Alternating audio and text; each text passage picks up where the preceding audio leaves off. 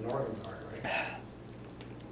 Well, that is hard for us to know. We don't know whether he or the other Irish raiding kings distinguished between the Roman blood and the pre-Roman. It may have been difficult because, 400 years and you kind of mix it up a little bit. So when you consider that it was largely it was a Roman country, chances are she was a Roman, a British Roman, a Roman Briton. I don't know that there certainly wouldn't have been any British kings who would hold their land and their title from pre-Roman times, as was happening in Ireland. They were the chieftains going back for thousands of years. They had never been deprived. They'd never been invaded to that extent, like the Romans. The Romans destroyed all before them and broke up the existing structures. Also at the time, didn't the word king have a little bit looser interpretation? So, for example, we've got 48 states in the landlocked U.S. There would actually be 48 kings instead of 48 governors. There was a hierarchy of kings. So there would have been a high king. It doesn't necessarily have to be, the almighty king of the entire area. It could be, king. So she was a daughter of one of the kings. Correct.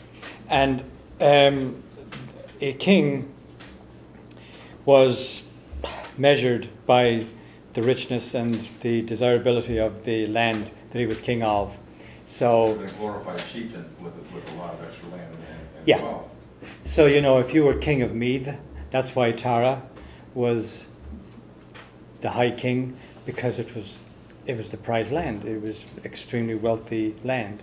So if you're the king of a very rocky hill country, you're not going to be sitting at the head of the table when they all meet. You're going to be down at the bottom somewhere. So there was a hierarchy. I'm confused about how Eamon Macha, I'm not sure if that's how Eamon Macha. Eamon Macha. Yeah. That was where Niall was originally centered, correct? How did Tara become the place of the high kingship then? Well, Tara goes way back. It was the Boyne Valley. It's you have to look at the whole area. The Boyne Valley is a very blessed place when you study the geography of it. It's real close to Newgrange too. Yeah, it is. But Newgrange is just all part of that phenomenon. If you take the Wicklow Mountains and you take what is now Dublin and the Liffey, so you kind of cast your mind back 3,000 years, 4,000 years, and imagine what that would have been like. And if you take the East Coast, and if you stood on a clear day on top of the Dublin Mountains looking down over Dublin, and you looked north, you can see the mountains of Mourne. So you can see very clearly the land in between. It's a big flat plain. And when you see the mountains of Mourne, on the other, right out underneath the mountains of Mourne is the river going into Newry. What do you call it? The no, not the Lagan. No, that's where they're at Belfast. Newry, yeah, but what's the the row the boat over? What do you call it? I can't remember. It's a little fjord. It's very deep, and Newry is at the end of it. Well, anyway, so it's a major obstacle. It's a waterway that goes right. Carlingford Lough.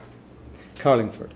So Carlingford goes all the way in from the coast, and the mountains of Mourne are just north of it. So it's like a real natural division. So if you take the area, as I say, from the Liffey, which is just at the bottom of the Dublin Mountains, all the way up to Carlingford Lough, and then halfway up there, you've got this beautiful meandering river called the Boyne, going in quite deeply. It actually goes right into the heart where the bogs, it comes out of the inner, which is not very good. But and so so therefore, any early settlers would have come up, they'd have reconnoitered it, and they'd have got a pretty good idea what this was, and the natural place for them to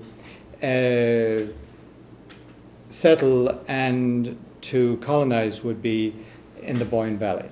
And then when you look at the Boyne Valley itself, and you see just how incredibly gorgeous it is, and how fertile it is in either way.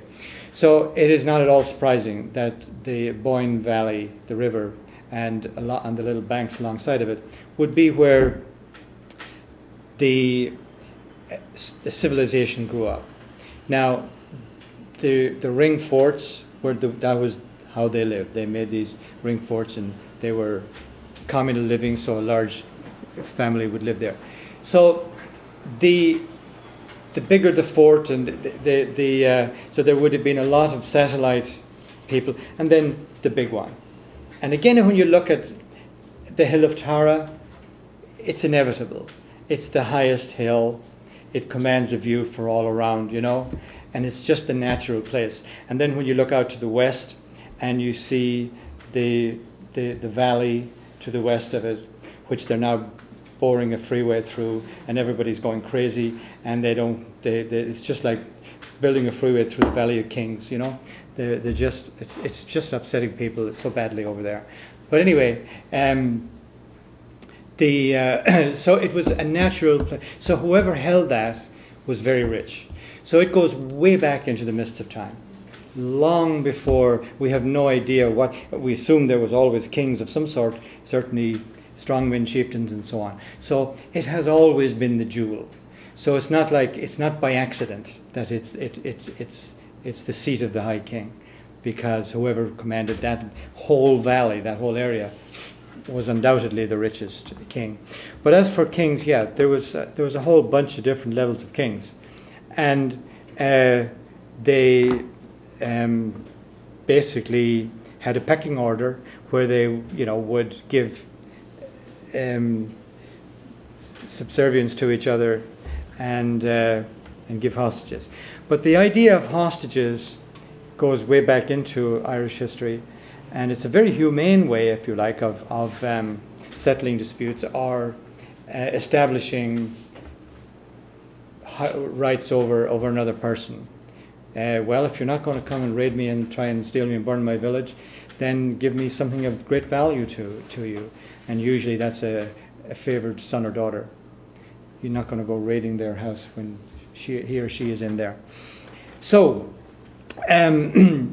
the likelihood is that there was an ongoing relationship between Niall's father and the Irish king, and Catherine, the mother of Niall. We don't know for sure, but there almost certainly was, and there's a lot of other traces and evidence where there was a tremendous amount of interaction backwards and forwards between the two islands and between various kings. And what's the name of that movie that was made recently? I Sador. What was it? Pardon? No, it's the king. It's also, I think it's a musical. Oh, the Pirates one. No, it's between English. Isadora.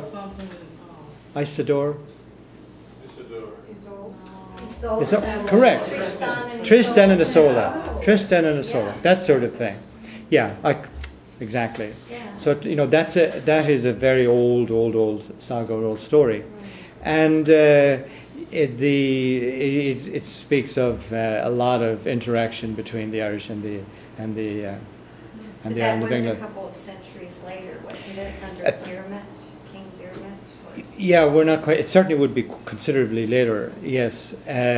But what I'm suggesting is that it shows that there was a very old, long-standing tradition of, surprisingly enough, the Irish seem to always have the upper hand. The Irish always seem to actually have colonies in England rather than the other way around. So I suppose turnaround is fair play. Well, I'm not sure that it is, but there certainly was a very long period when the Irish were more feared in England than the other way around. But anyway, so Niall followed in his father's footsteps, and there's an awful lot of romantic stories about him growing up, because Niall probably left more offspring than O'Neill seemed to be good at that, Monsignor. So, you know, it was time somebody made up for all of that by becoming a priest. But the O'Neills certainly were very prolific. They were very fecund. Is that what the right word for it? Fecund? Pardon? Be careful what you say. I better, yeah. Double check your pronunciation. Fecund. Well, they were very good at it anyway. When you go Google Niall, the 9 hostages, a lot of it is genealogy. Yeah, yeah. I just wanted the story of it. Yeah, no, yeah. I didn't want all the genealogy.